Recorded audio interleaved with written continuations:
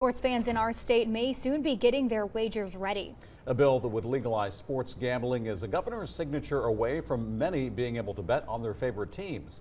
Alyssa Hefner spoke to residents about the sports betting bill, and she's live now from Greenville. Alyssa? The State House gave its final approval on a bill that would allow those 21 and older to place bets on horse racing, professional, collegiate, and amateur sports. Since 2019, sports betting has been a debate among lawmakers, but now the end is in sight. Just make it legal for a change.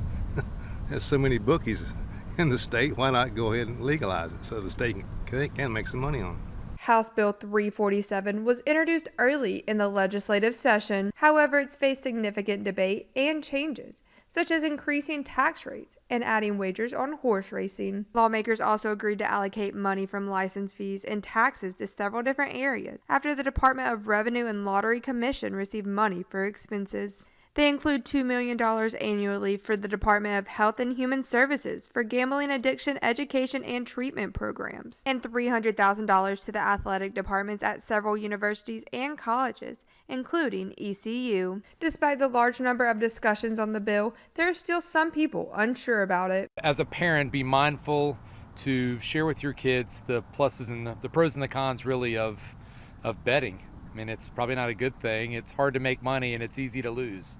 Most people that bet don't win. Currently, sports betting is allowed on tribal land in North Carolina. But with this bill, in-person books would be allowed at 8 sports venues throughout our state.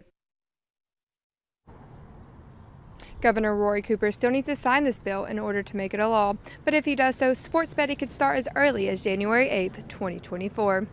Reporting live in Greenville, Alyssa Hefner, WITN News. All right, thanks, Alyssa.